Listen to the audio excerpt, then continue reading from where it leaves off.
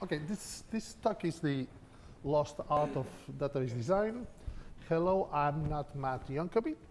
I'm not the host, head of open source strategy at Percona, but you can find Matt at Yankovic and check his great podcast. He was the guy who had to make this presentation, but for personal reasons he could not attend the conference this year. We miss him a lot.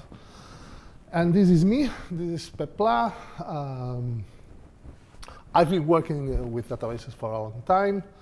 I live in Barcelona. I guess you know I love going to the beach. And I have a particular sense of humor. Well, one of the problems with databases is that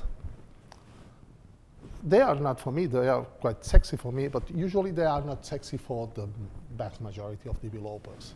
Databases are like something you have to deal with, but it's pretty much like an infrastructure thing that is there. It's like the walls or something.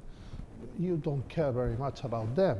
And they are not cool. I mean, this is a database conference, so here is cool, but if you look at, for example, the requests or what people is looking for when they try to hire a developer, usually databases are not, knowledge about databases is not a requirement. They ask about technologies, they ask about programming languages, they ask about, you know, are you willing to travel? But they never say, do you know about database design? Do you know about what's the behavior of a database? So in general, it's not a cool topic. This is something you study maybe at the university, and that's it. Okay? So not a lot of people cares about database design. And who really is aware of that? Well, the sellers, the vendors, they try to introduce you a lot of concepts, a lot of buzzwords. So, for example, schemaless databases, okay? ORMs, you don't need to write SQL, you don't need to worry about how things are stored. You just say, okay, it's an object, and all the methods and everything will be generated. You have APIs to access data. Don't worry what's beneath. Okay, let's support natively JSON, and let's put everything inside of a JSON. Database as a service, which, by the way, is a really interesting concept, but as long as you understand that the service gives you what you ask the service to do. Okay, so if you ask database as a service product something stupid, he happily will give you something stupid. Okay, so you have to worry about the application, but obviously the database is part of the application. So you have to worry also about the database. Things like, you know, autonomous databases. There's a lot of, and every season you have it's like a fashion thing. So this season, let's talk about schemaless. Maybe next year, who cares? So the thing is that vendors try to sell you the stuff, and sometimes you should not buy. And this includes also Percona or me as a consultant. Sometimes you should not buy what I'm trying to, let's say, sell. What I mean is that you need to have your own criteria. You need to take everything that we as speakers or vendors say and say, okay, does it make sense? Does it fit my my company? Does it fit my application? Does it fit my requirements? Because otherwise, what you are doing is a fallacy of confirmation. because I will tell you what you want to hear, okay? So it's very dangerous because you, for example, attend a conference and say, oh, this technology is really cool. And I'll tell you that it's really cool. And you say, oh, I thought it was really cool. And that smart guy told me it's really cool. So oh, it's really cool, okay? So you need to analyze. And the fact is that database design is a little bit like designing the plumbing for your house. It's something that you don't want to do. It's like, you take it for granted. And it must be easy. It's like, well, don't care, okay? And the problem is that sometimes it costs a lot. And when it costs, it's a massive problem. You are like, you know, here. So, and when you discover this, is almost a disaster because your house is already built. And changing the plumbing once your house is built is extremely expensive and can be extremely costly. Not only in terms of money, but in terms of doing things that you like to do. So if you are a developer, you don't want to rebuild the application. You don't want to say, okay, I made a mistake, and now I need to convince my management that we need to invest time and resources fixing something that I made wrong. And we always make mistakes. And when you design a database, you will make mistakes. But if you make the mistake because you consider that it was not important, then you have a problem. Okay? So database design matters. Better database designs leads to better performance, less space, and less space leads to better performance, because at the end of the day, if you have to access 1 gigabyte, it's faster than accessing 10 gigabytes, okay? And you use less memory, it gives you better security because you have the confidence of redundancy without taking care too much about price. We all have seen clients that have a huge, massive database, and the database is that big that they have to make compromises when they make backups. And instead of making a daily backup, they do a weekly backup, just because the backup takes more than 1 day. Okay?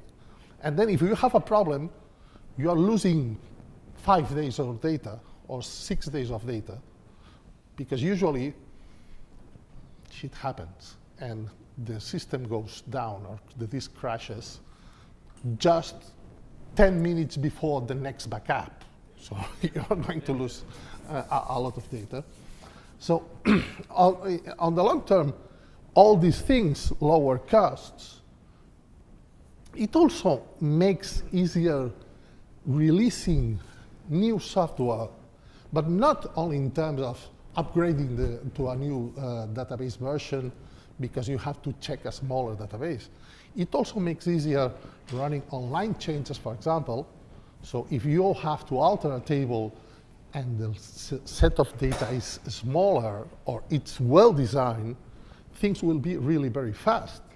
For example, I'm seeing very often things like tables that contain live data and historical data together. And you have 3 terabytes of data where the data that you're really working maybe is 100 gigabytes. And the other one is historical data. When you have to create an index on a table like this, it's a nightmare that takes a few days. it can require downtime, you need to do it in a replica, and then perform a failover. So it makes the whole operation quite complex, while if you have a historical table and a live table, and from time to time move data from one table to the other, creating the index on the live table is quite quick. And at the same time, maybe you don't need that index on the historical data, because the access patterns for historical data and for live data are different. Okay?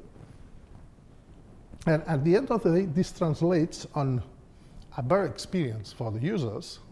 And if the user is happy, the developer is happy, less incidents during Saturdays and things like that. So about the database design, the 5 most basic things to do to consider, we will find at the end of this talk. This talk sometimes is a bit like, you know, like Captain Obvious. Okay, it's like I'm saying things that, well, we start this at the university, or it's like trivial thing. But the problem with the obvious things is that sometimes are so obvious that you don't see them. Sometimes somebody comes with an idea and you say, oh, it sounds good, it makes sense, but just because you don't sit and during half a minute think it's not a good idea, and then try to prove yourself that what you initially believed it was a good idea, it is not. And then sometimes you say, oh, really, it was not a good idea. Okay? So the right design involves considering a lot of different points. For example, should I have all the data in the same database? And this is a really broad question, because it can be in the same database technology, in the same physical server. I can have the historical data in a different server. So in case of an incident, I don't need to restore the historical data. Because, for example, one thing that is really very disappointing is if you have to recover a backup and realize that restoring the backup takes 1 day, but 20 hours are restoring all data. Okay? Even sometimes it makes sense to have different databases inside of the same database instance to help things like parallel replication, the old way used to write in different tables, but it also can help you when you want to split and separate those databases into different servers. If they are located in different databases, you can maybe use some technology that allows you to split the load, okay? A proxy in the middle or things like that. You need to understand the pros and cons of all the design decisions you take, and you need to think what's the workload your application will experience. And we are talking about something that happens before writing the application. So almost all of us know the workloads of our databases now, okay? But when we started developing the application, sometimes we don't know the workload. We need to make a guess. We need to speak with business. We need to speak with our clients to ask them, what are the access workloads? What should we expect that is the the expected workload for the database. And this is pretty much the same with growth and access patterns. Okay.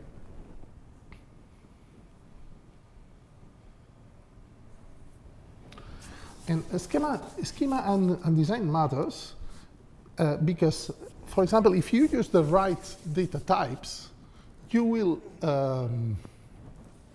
have much more optimal utilization of storage, and this will transform in a better overall performance, just because if you manage to fit more rows in less space, you will retrieve more data on each disk access. It's that simple. And also, don't overthink. At the same time, sometimes we try to be so clever that we design things that is, oh, I'm really good. And I'm really good, but this is really complicated. This is very complex. And if we have to maintain this code, it will cost a lot. So this is maybe a really clever solution for something very specific, but it's not the right thing to do. Okay? Smart, I've seen, for example, sometimes there's an access pattern, is when you do a join with the same table, usually it's like, oof, no, you should do something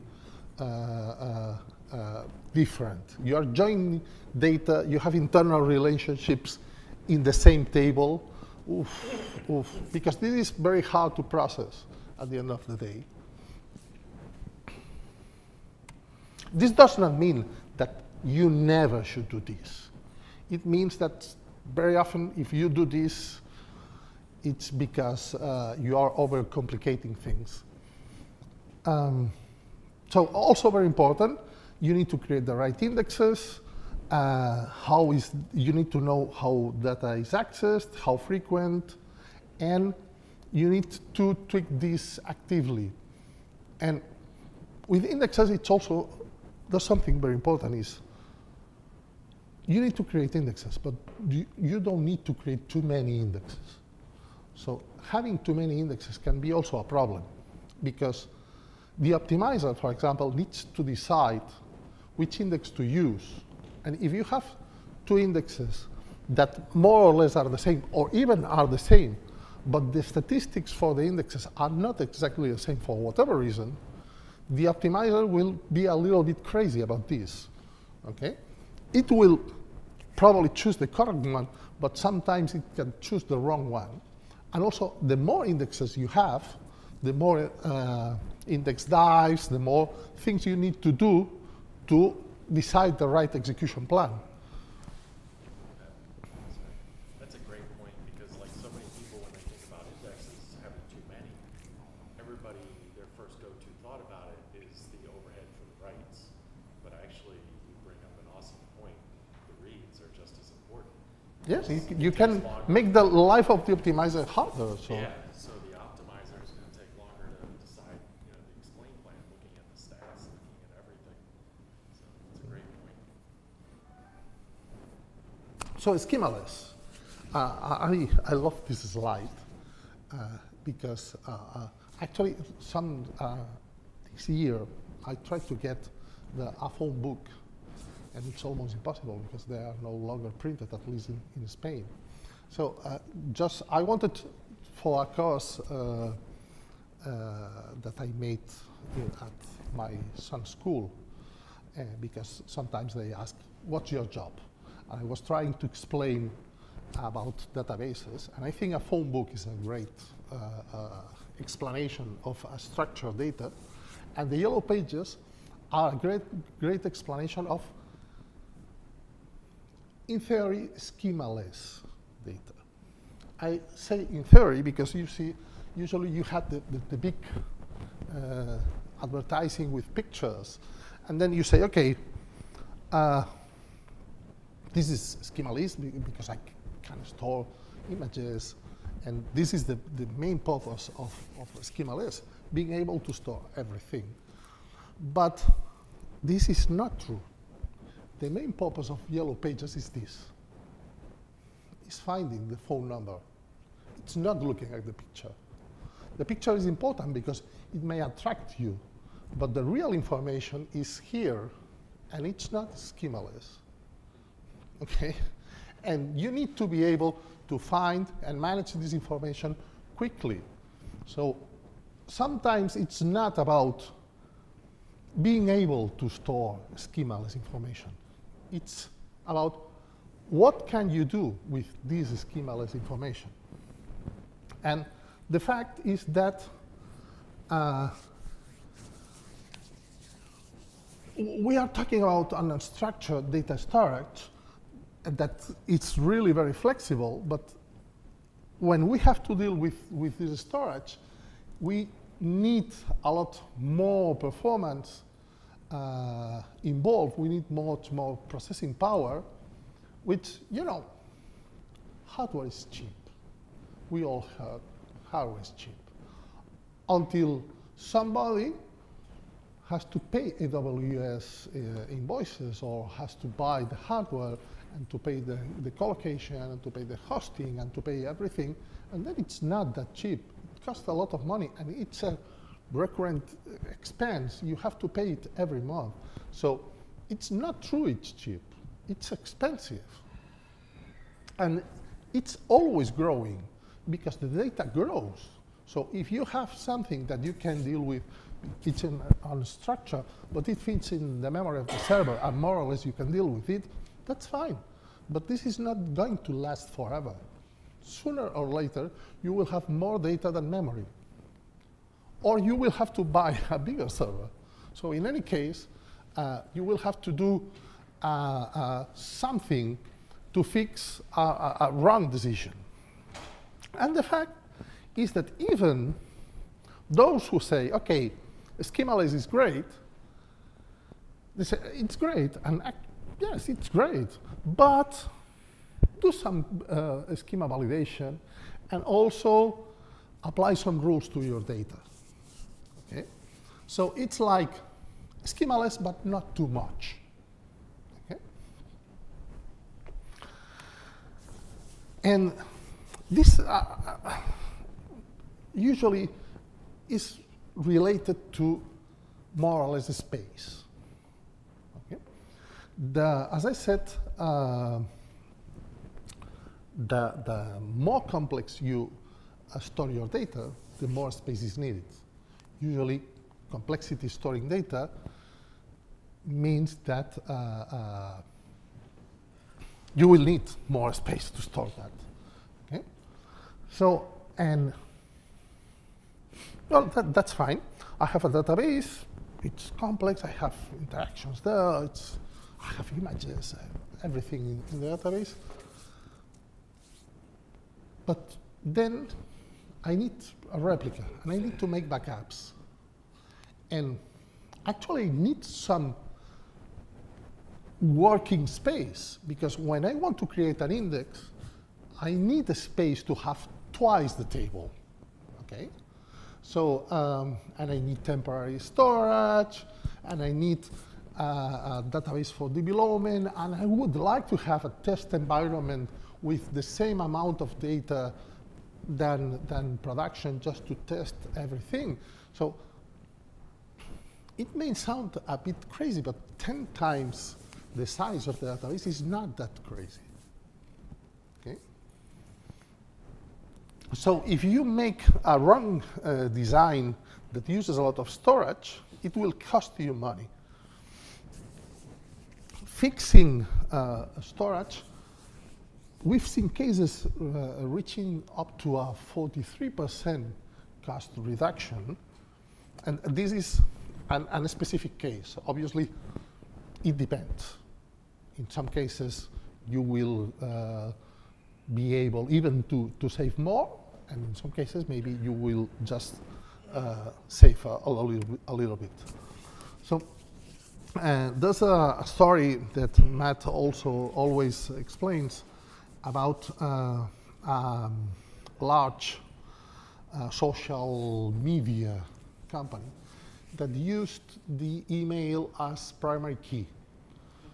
Okay. The problem is that that's fine. I have the email as primary key. I can find people by email address. But the way InnoDB works is that the primary key is part of all the secondary indexes. And if there's a relationship between two tables, you need to use that email address also. So if you have an index in the secondary table, you will have again that email address. So the fact is that that poor design lead to using a lot of storage. And character fields are not really good for primary keys. So what we did was changing the email, and what we did not, sorry. What we did was adding a column that was a CRC32 of the email address, and then changing to the primary key to that CRC. And then changing all the relationships. So by adding a column, we reduce the space. Okay? And this made the system overall faster just because of this. Data types. If we store 1, 2, 3, 4, 5, 6, my password, and we have 100 million data points, these are the differences. And you say, come on. You don't store numeric values in a character column. Usually you don't do that. But maybe you store character data that could be a numeric value. Okay? So that's an example we will see later in the presentation, but there are only 199 countries in the world. So why are you storing the country as a character with the full text of the country? And we see these kind of things.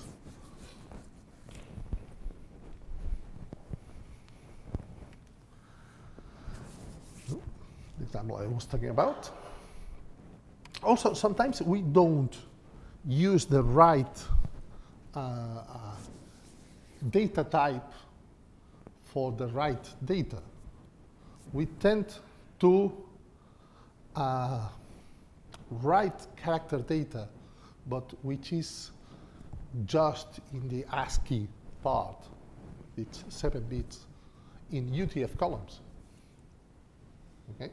So we are overusing a lot of storage just because we do this. Okay?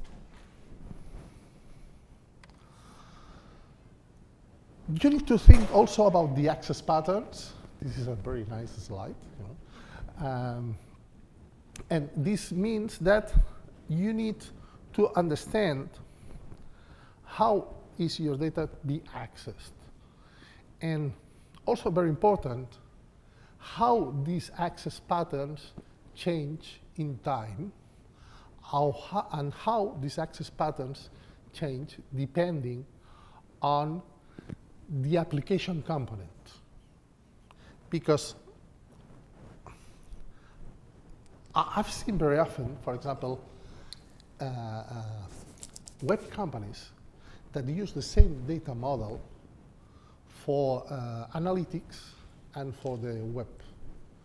And the access patterns are completely different. And from time to time, you know, I have a replica that is used for reporting purposes.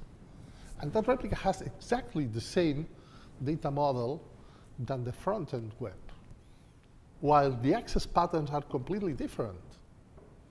So once you have a replica, maybe you should try to have a process that converts the data into a format that is good for reporting. Because, for example, it has pre-calculated data. I've seen sometimes, you know, we have the weekly sales report. And the weekly sales report calculates the sales for the last 7 days. And every time we run it, it's about 5 times every day, we calculate the sales for the last 7 days. This means that I'm calculating 5 times a day the sales of yesterday, which, by the way, unless you have a time machine, will not change. And the same for the other day, and the other day, and the other day. And we're running these 5 times every day. And these kind of access patterns are quite common and are easily optimizable. You can optimize them very easily. Indexes. Again, the access patterns. How often, when, which are the most common access patterns. And store data and index in the most relevant ways. It's not a common feature, but some database technologies allow you to create different types of indexes. And different types of indexes means that you can get benefits depending on your access pattern. It's not the same an index scan that are direct access for a column, for a row, sorry. And also important, you have to review this because applications, companies, markets are live beings that change, okay?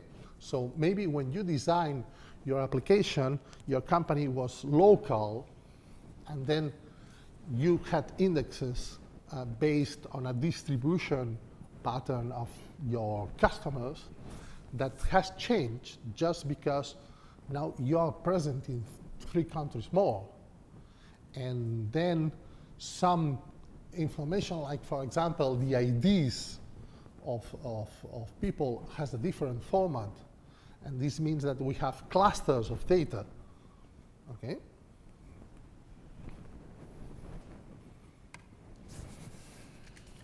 Don't be an idiot. Well, the thing is that by doing this presentation, sometimes it looks like we are saying everything is really very complicated. No, everything is not really very complicated. The purpose of this presentation is everything is simple or not. You have to discover if it's simple or not. And if you have 2 options, always choose the simplest one, okay? Don't design and build for the edge cases. Design for the common case and treat the exceptions, okay? Make the hard job treating the exception, and the easy job is the usual case. And don't overthink, or at least don't overthink too much, because, you know, flexibility can be really good, but it can be really bad if you're a breach. For example, being too flexible is a big problem. And that's also a case of a survey company that somebody who was really very smart decided that the demographics of people were to be classified using a bitmap. So it was 2 bits for gender, 7 bits for state, 3 bits for educational level. This means that, well, if you look for gender, it's quite fast because all the records are together. But if you look for educational level, then they are all scattered, and you can't create an index. Well, now you could try to create a functional index, but it would be really very complicated. But if you index this column, and you just want to know the data for the educational level, you can do a full scan. Okay. Don't be an idiot, part 2. Okay. I like this quote. Think about how stupid the average person is, and then realize that half of them are stupider than that. database companies spend millions of dollars developing tech. So you need to know the technology you are working with and try to avoid doing the same in your application that the technology provides. Okay? Okay, but at the same time, don't try to implement every single feature. Don't say, okay, this is really cool. I need a way to create a table with this type of index, okay? So, because this also happens very often. You think, oh, I would like to do, there's a new feature for online creation of indexes. Let's create an index. No, no, no, don't do that, okay?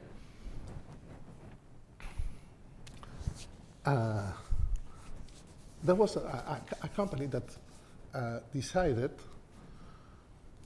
that why are you going to use joins at database level when you can have a Java program that scans the both tables, places them in memory, and they does the join? Well, don't do that. Okay? Well, it allows you to split the two table later in the data. Absolutely. Don't be an idiot. Use the right database. Don't force your application and data into something that does not fit.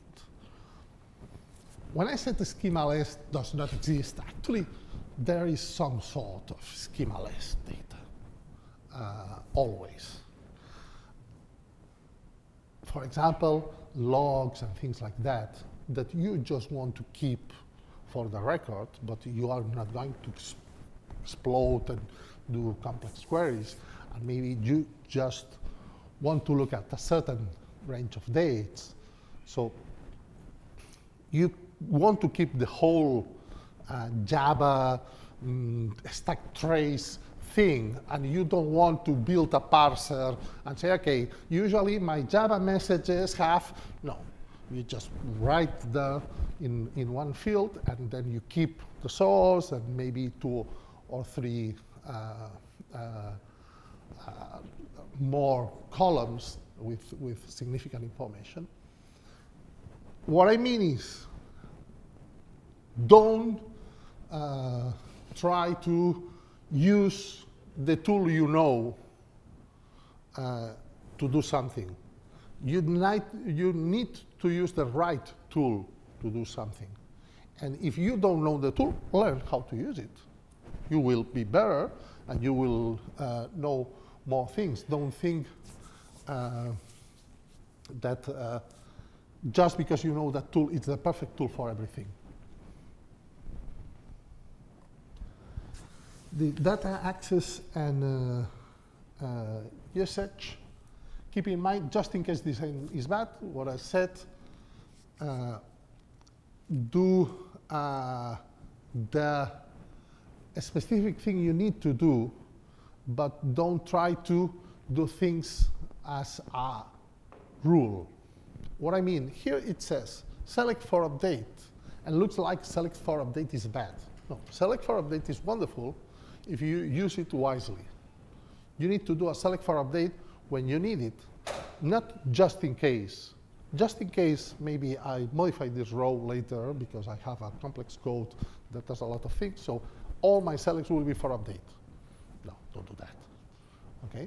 It's the same case with select star.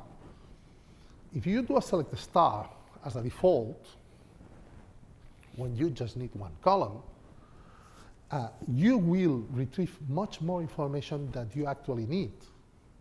And you will not get the benefits from the optimizer. So for example, let's do a select star for a whole table. And everybody says, okay, this will scan the whole table. It doesn't matter if I do star or if I use just one column. No, it is not true. Because if there's an index on that column and the index is smaller, the select star will process only that index. If it's not null, that column, it will scan the index. And if the index is 1/10 the size of the table, you will do 1/10 the number of accesses So it will be actually faster. Okay? Design for common usage, aggregate and stage data, combine common data, denormalize. This is also something, it's,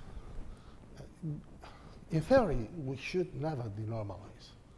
Well, we should never denormalize unless it makes sense to denormalize, and we know why and when we are denormalizing, okay? Because precalculation, for example, is denormalizing, and you need to precalculate some data. It does not make sense for each and every single report to calculate things that are not going to change. So just keep your data that does not change precalculated, and that's fine. Also, this one, this is quite complex. External components that can impact on the DB. I used to work at an e-commerce site, and we had, we were really very good at caching in the CDN, and the vast majority of the content was cached. And actually, we used also the CDN as a protection against attacks. So usually there's a common pattern is you have static and dynamic.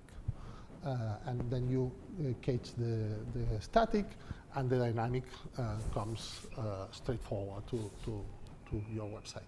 What we did was a little bit different. Everything was going across the CDN, and we had rules in the CDN based on the URL that decided if that URL was static or was dynamic. The good thing about this is that we could switch from static to dynamic. We could have different time to live options. So in case of an increase of load, we could say, okay, this component that now is dynamic will be static just for 10 seconds. And this will relieve part of the load. And it was really very clever, and the CDN was really, we were a use case. But the problem with this is from time to time, you need to reset the cache in the CDN just for whatever reason. There's something broken, there's a problem, and when you empty the cache at the CDN for half an hour, you get all the traffic. Each and everything request comes to you until everything is cached again. So until you warm the CDN caches. So sometimes you need to understand that these kind of things happen. The caching sometimes needs to be cleaned, and everything needs to be reloaded. Okay? This is not a common case, but you need to at least be aware. So for example, don't clean the cache in peak hours, okay? Also important, if you keep things simple, the migration and new releases will be easier, but also migration and new releases mean that some design decisions can change. Okay, if we have a new index, a new index technology, or a new engine at database level, or a new replication option, we can say, okay, what was valid up to date has changed. And then we need to rethink how we apply those changes, or how we can benefit from those changes. Know the limitations of your database and infrastructure. If it's a distributed database, you will have impact in the case of an incident. The backups, know that backups tend to use a lot of I/O. In general, design for success. Decide before coding what will have much more impact on scalability and stability. Because this is something that you will have to live. It's like marrying. So it's very often it's hard to divorce, and it costs you a lot of pain and money. Okay? Some failures are easier than others to fix. If a drive fails, you replace it, and fingers crossed you have backup. If you need a bigger instance, you just buy it. But if your design is not so good, then probably you will need to rebuild it. And that's all. Thank you very much. I think somebody was taking pictures of this slide. So. Keep this one up.